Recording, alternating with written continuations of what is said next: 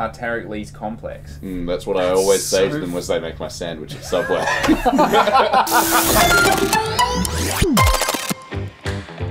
All right, we're back again. We're doing another edition of Blind Wine Tasting this time. None of that other stuff. Thank you very much to the people at Sometimes Always who generously donated a 6-pack of Pétillant for us to review just in time for summer, and they'll be chucking in that 10% discount code on the Discord channel. Join the Discord channel, join the chat, and you can actually get a nice little kickback with some of the fine, bubbly boys we've got next to us. So let's see what we think about them so you know what to buy just in time for summer. Let's get cracking.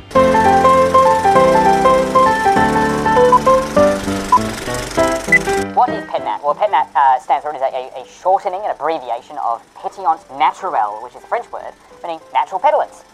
What this actually means, and of course we're tasting through a whole bunch of different Pétillants, in essence, when you crush some grapes, press them, start fermenting them through, and they progress through their primary fermentation, then we shove it in a bottle at that point, before it hits the end, and then it continues to ferment in bottle, producing carbon dioxide and of course a little bit more alcohol. That gets captured within inside the bottle itself. What we're looking at is sparkling wines that actually haven't had their secondary fermentation, that sparkling bit, induced by the winemaker. It's actually just a byproduct of primary fermentation. Let's kick it off. This honestly looks like a sour cocktail. You know how you get the head from the egg whites on it? It looks really tasty. Like my favorite color of Pétillant. You just like, you see it and you go, I kind of understand what this wine might taste like. Oh, it smells great. It smells really, really good. It smells honestly how it looks. It smells like a peach, like a slightly underripe peach. Okay, it's quite yeasty, like very bready, a little bit of the, as Noah has taught me, brioche flavor, I'm hoping. It's quite honeyed. It's almost like honeycomb as well. Ooh, that's cool. Apricot kernels, bit floral, bit of like orange blossom as well. Starting off with a bang. Right here, I'll be jumping at a 12-pack of these. It's nice, but if I say it's kind of like bready pineapple, it's not going to sound nice. But it is. I just haven't got a really good way of describing. I'm not a salesperson. I'm a drinker. All right. Amazing, like racy acidity, and it's got this kind of baked Granny Smith apple thing. A lot of like cinnamon and nutmeg, and it's like almost like a trip to grandma's house, but if your grandma was really fun. All right, next little number, and we're looking at, obviously, it's a white Pétillant, or sort of orangey style Pétillant. Not a lot of bubble going on here, however, what does it smell like? Really specific, almost, you know those really intense smells? Like if you really get up close and personal with a vanilla bean and give that a really intense snort, like it's a really rich smell. Wow, holy shit, hang on. Really ripe stone fruit. Well, that was kind of like baked apples. This is like you can feel the kind of peach juice dripping down like the side of the stone. It smells like roll-ups. That's you know, it's fruity. That's these are cracking. Both of these are really, really good. Particularly that one, but this one's awesome. There's another 12-pack on that one. It's just got this nice sort of like, you're doing a nice weekend away in the country, you're doing like a wagon ride and stuff like that. That sort of barnyard, which you're looking for. People pay good money for that, and you'd pay good money for this as well. It's cool. It feels like I'm being harsh on this wine because I think it's actually quite good as far as the craft of it. It's like, I love the bubbles. The bubbles are like absolutely spot on. It's got this really refreshing kind of bead to it, but it's just the flavor is not something that I would personally reach towards. I think this is a really good wine if you like the kind of sound of this honeyed kind of stone fruity style of Pétillant with a little bit of grip and pretty decent acid. This is all yours. Pétillant number 3. It smells like Subway, but what part of Subway? You gotta love this kind of stuff. It's got that kind of appley thing as well. A bit more, not so much Granny Smith, a bit more Royal Gala or Fuji. It smells like Fuji apples. These have seen a little bit more development, but this is fresh. So this is really only started its process of becoming frizzante.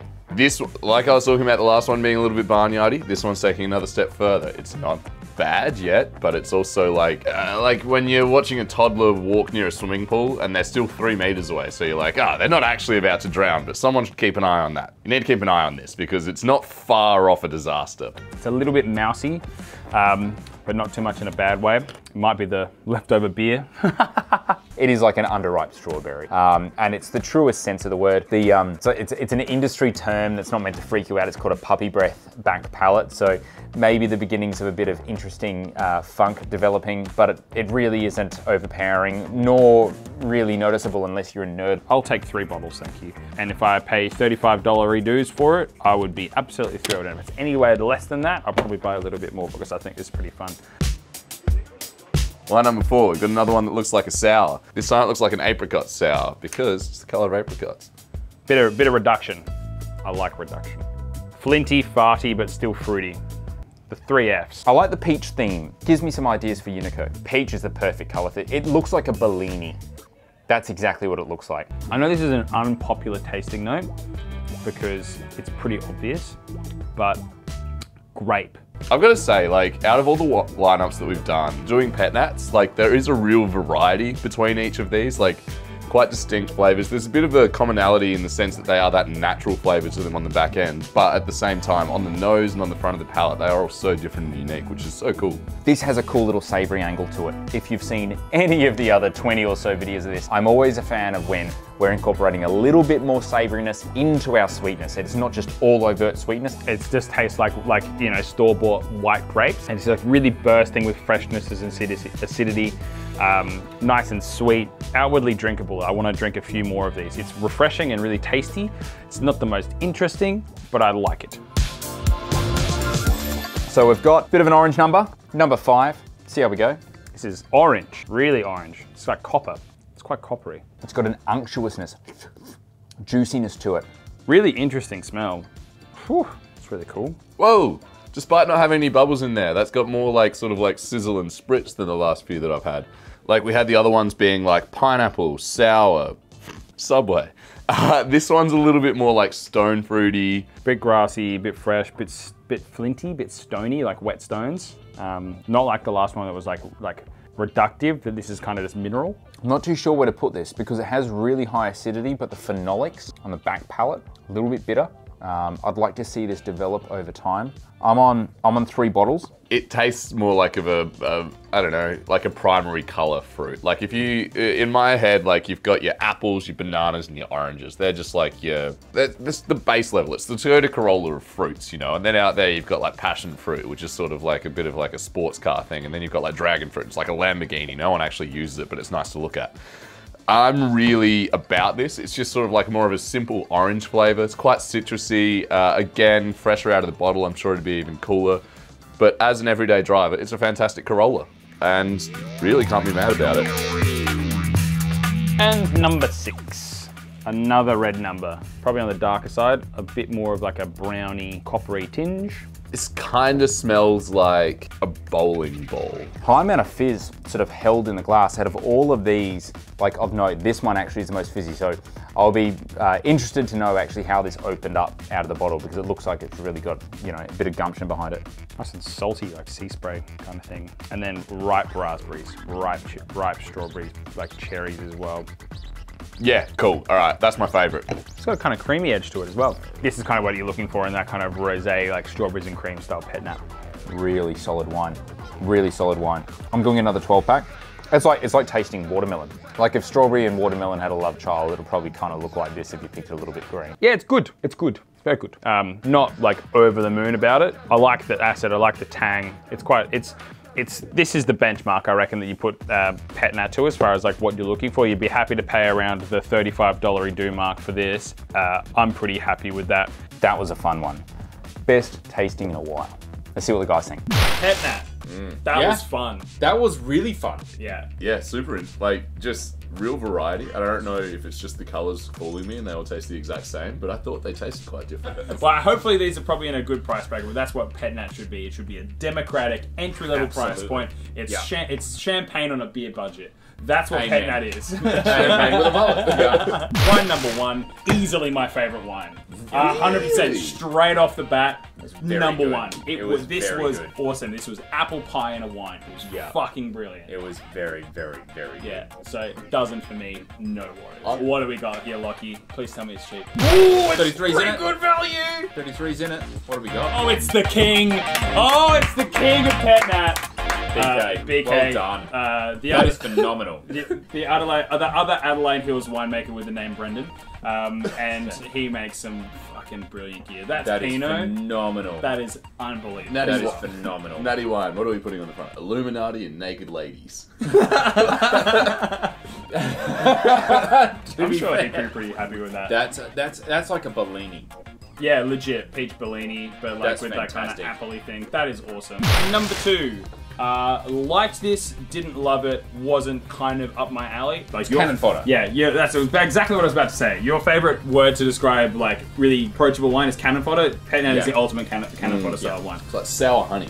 Yeah, legit. You know, when you invite people around your home, they come in, settle in, and then you're like, you know, you're waiting for that thing to say, and you just go, do you want a drink? Yeah. That's what you choose. So what was it, Lachlan? Hey, right on the money. Value. Bargain. Value. 25 bucks. What is that? Oh, this is cool. What is that? This is It's from called white meat.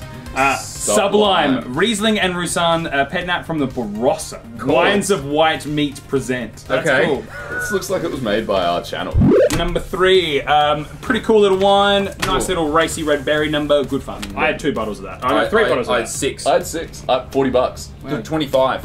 What did I say? Price-wise for me, it was 35. So we're kind of in the same ballpark. What do we got? Oh! Extreme Giving it away. Oh my god. I haven't seen this before. That's sure. These are new. These are awesome. Sangiovese, Adelaide Hills Sangiovese. Nice. Good from grade. Viottolo? Italian plastic. What's going on with these Wow, that's a really labels? great. That's a great wine name. Italian plastic. That's kind of sick. I think that's really cool. It looks amazing. and it's does great. look It's fantastic. excellent value. Yeah. So if you want a really good value, 24 bucks. 24 Yeah. bucks, man. sheesh. Number 4. The only real tasting note I have for this is grape. Yeah, All about it. If there was more bubbles, I'm sticking with 12. And I went as far north as 40, so 38. I said flat 30 for this one. 35. Ooh. Value for money on these is We're in the ballpark. ridiculous. What have we got? Ah, Brave New Wine. Yeah, sick. Some of This the- is one of the most amazing executions from them as well. Yeah, Like, exactly. this is really on point. Yeah, they've been known to be absolute no frills, push the boundaries, and kind of get really creative. They put like saltbush and Riesling. They've made some gnarly wines, but this is great. Mates and lovers. Yeah, I agree. Yeah. It's kind of like us, really. Number 5. This was just good fun, hey? So zingy, so racy, so citrusy. I said 6 bottles. I thought it was 45 bucks. I reckon this is our old world. So you got that import tax on that for sure. 33. It is imported, It is imported. and it's Ready? It's to- good. Lambrusco. Oh wow, that's awesome. Cheeky Lambrusco. Oh, I've had this before. I've had this at probably a few natty wine bars, just like a glass of sparkling. That's really great. Paltrinieri. That's really cool. I'm surprised that it's not more frizzante. Yeah, It would same. have taken a little while to come over the equator. Which It's is a Italian little for- while in the bottle. Equator. Frizzante is Equator's not an Italian No, word. Frizzante Frizzante. is Italian for fizzy. Wait, sorry, did you actually just use the Italian word for fizzy? Yeah, another little strawberry red number that was really quite delicious. All about it. 12 pack, 35 bucks. Give it to me now. Wine Strawberry will line up cream. for me. Wait, Wine 12? will line up for me. Yeah. Nah, not for me. Oh. I love the first one for me. Lockie, what do we got? What was this bad boy? Oh, yeah, really into it. Yeah, cool. Severely into it. Hey, What is this? Konpira Maru, Oh, Mount nice. Miadora. So Awesome. I'm pretty sure this is Dolcetto. Awesome. 70% Dolcetto, 20% Chardonnay, and a bit of Gewurz in there as well. Yeah, King Valley Sparkling. Not as you know it. That's cool. Yeah, these guys make some of the best value hands-off wines in the country. They've really, like, a few years ago, they were making some wines that were like, some were great and some were kind of like so-so. Now, they've really hit the Dialed straps, and every single one I've had recently has been off tap, and this is no exception. This is cool. That's awesome. Wine will line up for me. What an amazing, amazing lineup. And so these are all available. These should all be available on Sometimes Always. None of these broke the $40 bracket. So Yeah, these that's are nice. really well priced. I think we've all got like wines that we love in this range, and I think you wouldn't be happy about grabbing any of these. These are fucking great, and you know, like take away the whole champagne thing. Get 3 bottles of these instead of 1 bottle of. Or even Old like Russia. if you're like trying to round out a 6-pack. Yeah. If you're trying to round out a 6-pack for that cheeky discount, you just chuck one of these on. It's sort of a no-brainer. And it's just like, we've got the holidays coming up, there's going to be a lot of events you're going to have to go visit family and friends and all that kind of thing. These are perfect. Hot day on ice down the beach. Ooh, boy. We'll see you next time, maybe with some still wines, maybe some more sparkling, who knows? Maybe some beers. Lockie knows. Maybe some more beers, maybe some more box wines. Maybe some more seltzers. Maybe some Liquid. sort of piquette style thing. Liquid. Liquid. Goodbye! Ciao.